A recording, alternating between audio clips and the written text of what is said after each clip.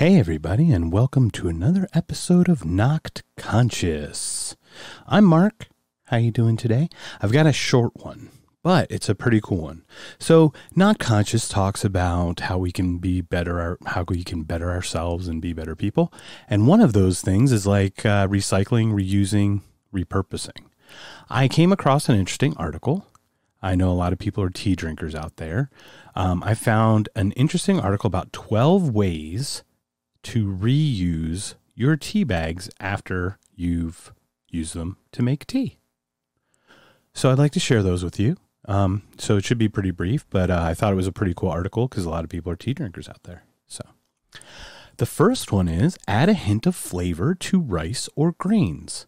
So you can hang your used tea bags in boiling water to infuse your food with a touch of flavor.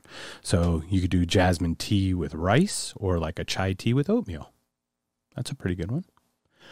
Second one is protect your houseplants from fungal disease. By rebrewing a used tea bag and using the weak tea, but it has to be cooled, water to water your plants. So put a little tea bag in your water to water your plants, and that helps with fungal disease. You can also neutralize odors naturally. Spread dried tea leaves in stinky spots like cat litter box or bottom of your garbage bags. So you can, it sounds like it absorbs some odors as well. Another thing you could do, you can make cleaning the fireplace safer and easier. I don't know how many fireplaces are out there anymore, but I'm sure there are in a lot of places. Arizona doesn't have many, or we go gas. But you can dump the damp contents of tea bags onto the ash to weigh it down before sweeping out the fireplace. I know people put a little water or spray a little water on ash as well to kind of weigh it down or get it kind of so it's not dusty ash. You can degrease pots and pans. You can soak hard to clean dishes in water with a used tea bag tossed in. The tea will help loosen stuck on food and break up grease. I had no idea. Tea and grease. You can add them to your bath.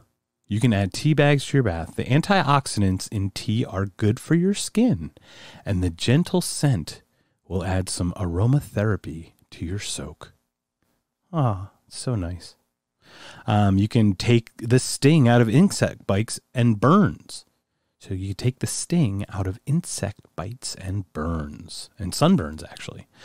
Using a cool compress will reduce pain and inflammation of the affected areas. So you just take it, I guess, cool and wet and push it on the spot, and it helps soothe that. You can also make a hair rinse. Remove product buildup without using another product. Soak 3 to 4 used tea bags in warm water and pour it over your head after shampooing and conditioning as usual. Don't rinse. Pro tip, chamomile brightens blondes and black tea adds a coppery shimmer to brunettes, according to Housewife How-Tos. So check that place out. Maybe that website, Housewife How-Tos, has some cool ideas as well. You can also deodorize carpets with used tea bags. Deodorize carpets by scattering the dried contents of several tea bags over your rugs before you vacuum. So it sounds like it's a pretty cool antifungal deodorizer kind of thing. The tea, I guess the tea leaves or the ground tea are. You can depuff tired eyes. I need that one because my eyes are puffy eyes. You can place cool tea bags over your eyes, cucumber style. According to Chasing Green, the tannins in the tea leaves may reduce bags and dark circles. So maybe you can get a cucumber tea, and then it'll cover both the cucumber and the tea, and then you don't have to do a 2-step eye depuffing process. That'd probably be a good way to go with that. So the 11th thing of the 12 that you can do, the penultimate thing you can do with used tea bags, is you can clean leather shoes by buffing with a damp tea bag.